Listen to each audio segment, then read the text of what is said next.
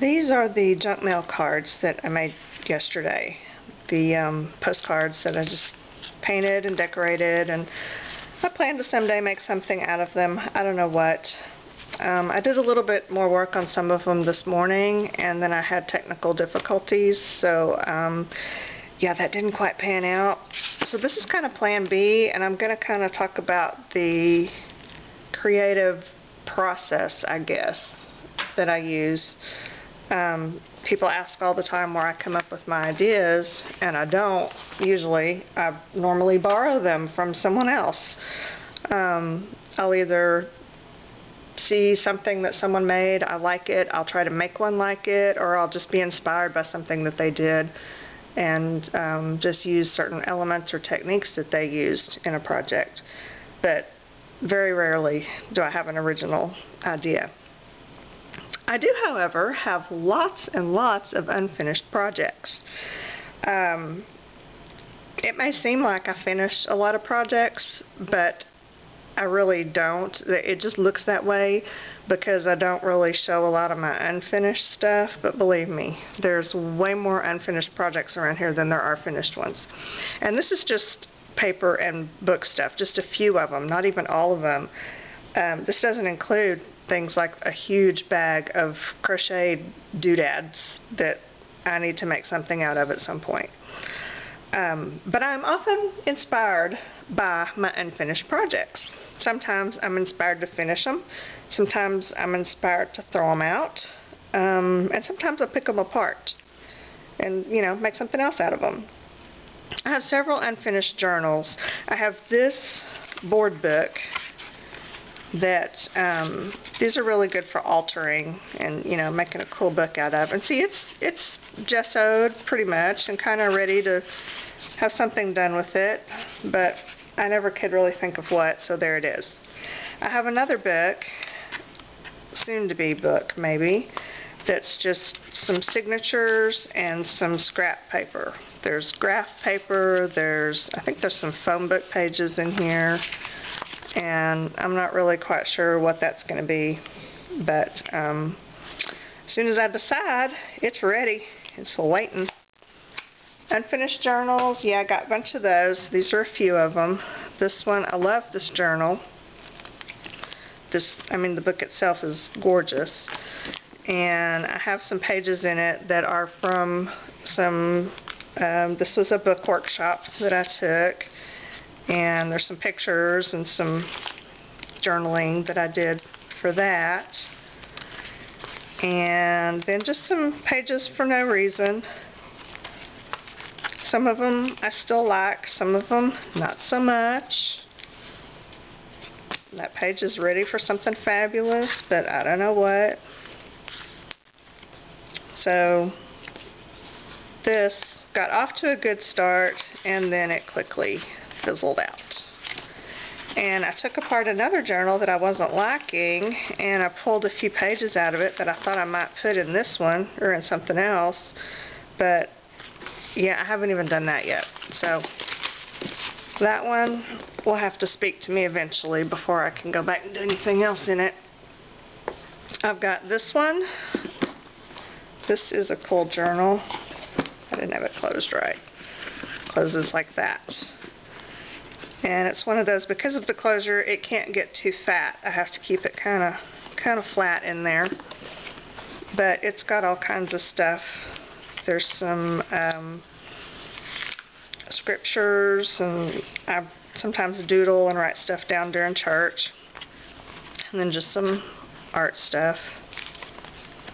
So, I mean, I don't know what happened to that one. But, you know, again, it got off to a good start, and then it kind of started to fizzle out. And that's as far as I've gotten. So, a bunch of good blank pages to do something with in there.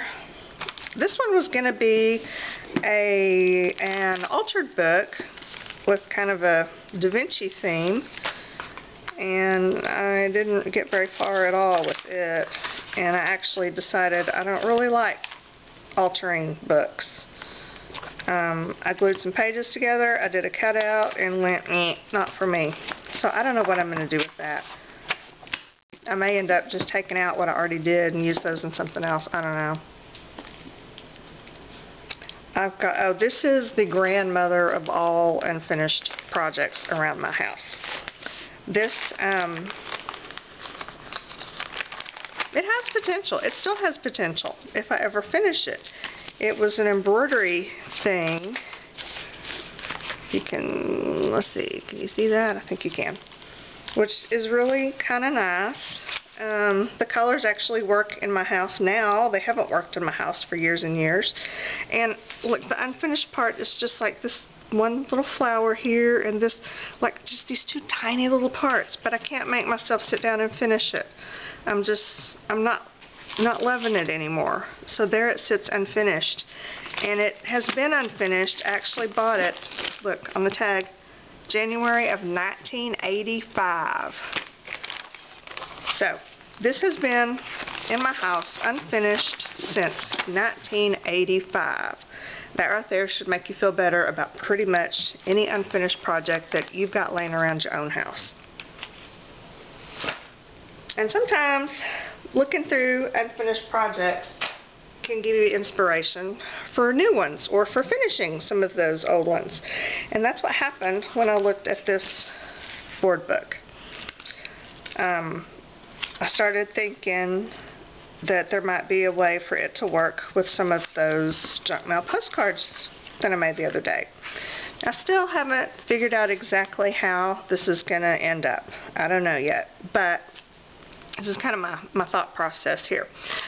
I cut the spine on it so that I could open the book all the way, because when you do, so you can open it like this all the way around, and then it's almost sculptural, you know. I could glue these two pages together, and then I've got this thing here. And then I thought, okay, maybe I could take, these are some of the envelopes that I showed you how to do yesterday, and I rubber stamped on some of them, and I did a cute little demo this morning, and I filmed it and everything, and then I had technical difficulties, and yeah, it didn't happen. So, but I think pretty much everyone can figure out how to stamp. That's all I did. So I thought these might be cool to use as the signatures in here. Just kind of, you know, randomly stick them in here. And they might make kind of cool signatures. Or at least parts of ones. See what I'm saying? Are you seeing it? I am. It's looking good. So, but for this book, if I want it to stand like this, it's going to have to be really fat. It's going to have lots of stuff in here. I don't know exactly what all that stuff's going to be. Some of it's going to be junk mail for sure, but I think I'm probably going to have to start collecting some more stuff too. And let me show you how I collect stuff. And this is just one little bin. I'm not going to show you all of the... I'll have to do a different video for that because I've got a lot of stuff. This is my junk mail bin. I use it for junk mail and magazines, things like that that I want to keep and use in some future undecided project. And I have a rule. I have this one basket. This is the only basket. If I outgrow this basket, I don't get to put the stuff in a bigger basket. I have to take stuff out of this one so that it always fits in this basket. And that's the only way that I can keep myself disciplined enough to not turn into one of those creepy hoarders like you see on TV. But I figure if I'm just very, you know, neat and tidy and organized about it, then even though I keep tons of stuff, that doesn't make me a hoarder, right? Right, okay. I have, in here, I have some, you know, those envelopes full of coupons that you get. I sometimes just shove a few in there. There's a magnet, there's a, oh, this is a good brochure because it's really heavy stock. That'll make a good something for something someday. You just watch. I have, these are those, you know, reply envelopes when you pay bills, and sometimes I pay them online, but you still get the little thing in the mail, so I keep them. And I've cut these down. I had them in mind for a different project and then changed my mind, but I'll use them eventually. I love these perfume things that come out of magazines. They make good pages in a book, and if you open up the strip, if you just like glue it here and glue it here, then you've got this instant little pocket, little flap to tuck stuff in. So those are great. I've got a few of those. Plus they make your book smell nice, and that's important. I've got a bunch of these, and I didn't paint them. I put ink on them last night. But they're those things, I call them magazine droppings, because, you know, they fall out of every magazine that you open up, those little subscription card things. And I keep those, or at least a fairly good stack of them. That's an ad out of a magazine. American Science and Surplus, I buy stuff there. Their catalog is great. It's hilarious. Their stuff is cheap and wonderful. I can't say enough good things about American Science and Surplus. And I don't know, I'm thinking about collecting several of their catalogs and binding them together for, I don't even know what reason, but I feel like I want to do that. Anthropologie sends me their book, and I keep it. I haven't done it yet, but I will go through here and just rip out the pages that I want and pitch the rest of it. And that's kind of the key to holding on to magazines. Oh, don't keep the whole thing. My gosh, they'll take over your life. Go through, rip out pages that you like. If it has an image or a pattern or texture or whatever, just save the page, pitch the rest of the magazine. And that's an easy thing to do, you know, while you're watching TV with the family or whatever, because it doesn't require much brain power. These are some pages I've ripped out recently. Well, this is one of them. Where's the rest? There they are. See, things get out of order. That just irritates me. These are some pages. See, some I've used for different things. And I actually have a different file that these go in that they have categories, and yeah, it's kind of embarrassing. I might show that someday, but I might not. But anyway, for the time being, they're in here. I don't subscribe to a lot of magazines. In fact, I subscribe to one. I get Texas Monthly. I have for I don't even know how many years. That's the only one that I get. Everything else kind of wanders into my house. It's something I got for free, something someone gave me. I don't spend money on magazines. This is a good freebie. Lowe's. You can sign up for this online and they'll send it free. I think it's about every quarter. And it actually has good, you know, DIY ideas in here, but it also has some good pictures. So I'll end up going through and just ripping out a few pages out of here after I read it first. And I think this one came with it. And the only reason I'm keeping this, the images, I mean, they're nice and all, but are not really anything I'd want to use in a project. But it's good paper. This is heavier than your normal cheap magazine. So I'm going to keep that whole thing just because of the paper. This was another little magazine. It didn't have anything inside that I wanted, but I like the big glossy paper. So I just kept the cover. Got that out of the newspaper, I think. And again, kept it for the paper. There's another magazine page. Another magazine. The inside didn't appeal to me, but nice heavy covers. These I got when we were moving, and I've kept the whole things because of the paper. These are way nicer than just your typical magazine. Good heavy pages. The covers are a good weight, so I kept the whole thing just because I can use the whole thing. And okay, that's misfiled. So this is my bin that I keep all that kind of stuff in, and like I said, I don't allow myself to outgrow the bin, and that helps me to keep stuff under control. Otherwise, I would have this kind of thing piled up in corners all over my house, and it would be bad. So I will end up going through there and picking out a few things to use to put in my board book that I showed you. And I also will go through my scraps of other papers. These are, okay, you're not going to be able to see this. This will be a weird, okay, can you see that? I think you can see that. This is just a, I think it's an ice bucket or something that I keep random paper scraps in. This is, you know, scrapbook paper that I've used in different projects, and I've got those few little end pieces that need to go somewhere.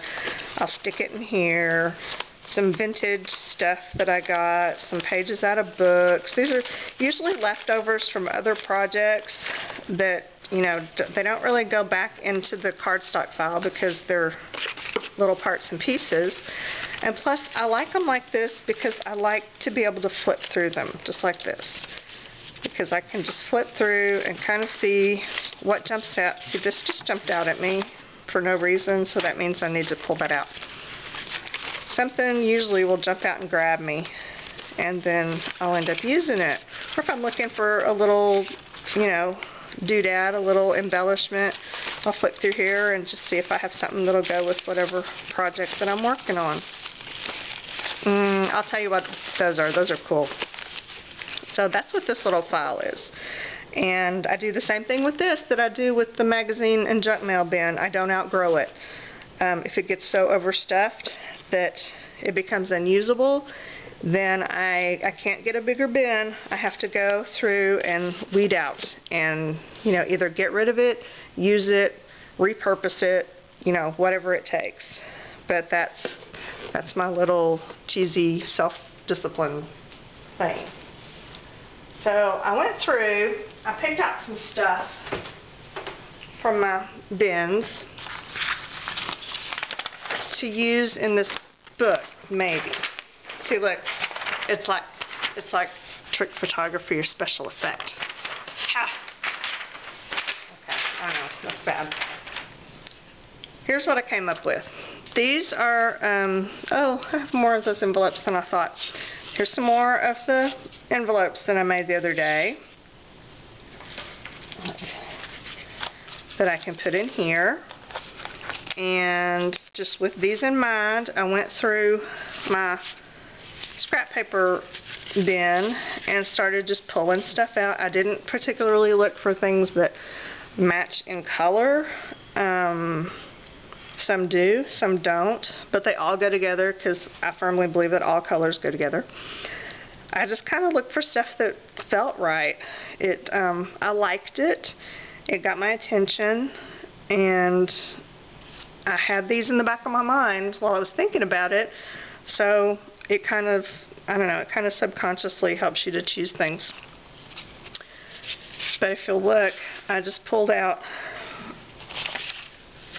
scrapbook paper, advertisements, wrapping paper, printed paper, all kinds of different doodads that I may or may not end up using in the book.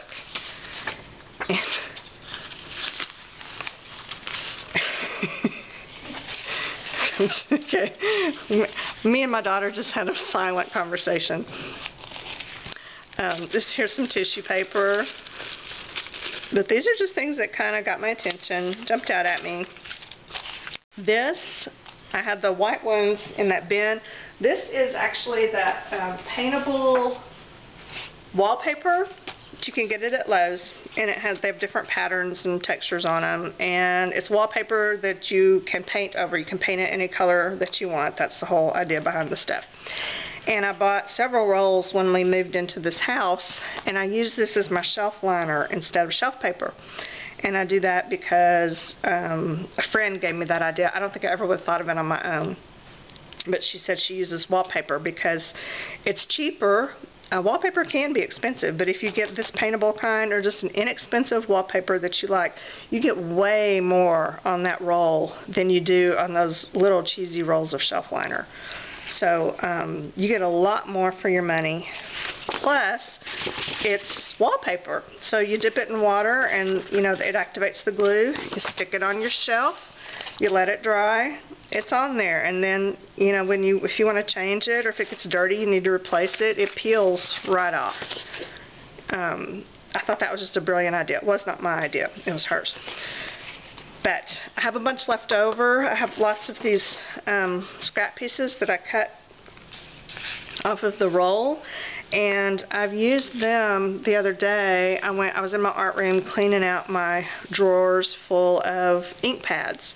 I had like 5 drawers of different ink pads left over from when I used to do a lot of rubber stamping, and I don't do so much anymore. And a lot of them had dried out and, you know, really gone to the dark side, and they just needed to go. So I had to go through and, you know, you have to test each one to see if it still works. You know, like testing magic markers to see if they still work. You got to do that. So instead of just using some piece of scrap paper that I would throw away, I tested them on these. And I just sort of, you know, mushed the ink pad around just to see if it worked. Used my favorite art tool in the whole planet, a paper towel, to kind of blend it in, and then ended up with these just cool, colorful, for no reason pieces of paper. And I will use these in some way at some time.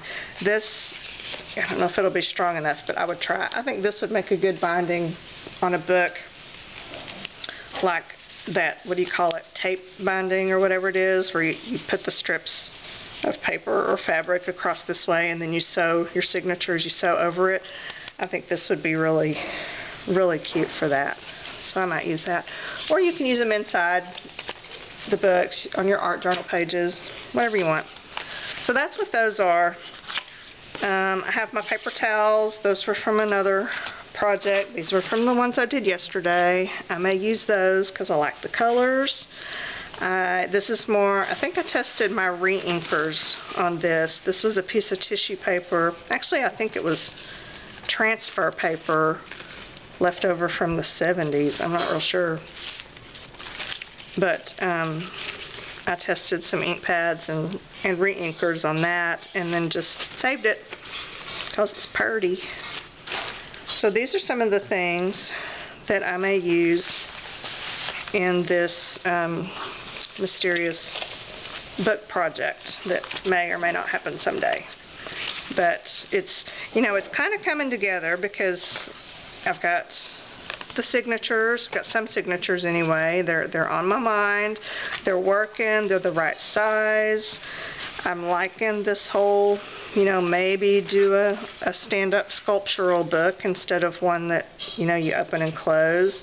I've got lots of papers that I like to go with it, so it's kind of feeling like this might work out. And just as it would happen, I didn't plan it, but, you know, serendipity shows up all the time in the creative process. But a few days ago, I didn't even remember why I was there, how I got there, but I was on the YouTube channel for a girl. Her name is Jenny Bellie.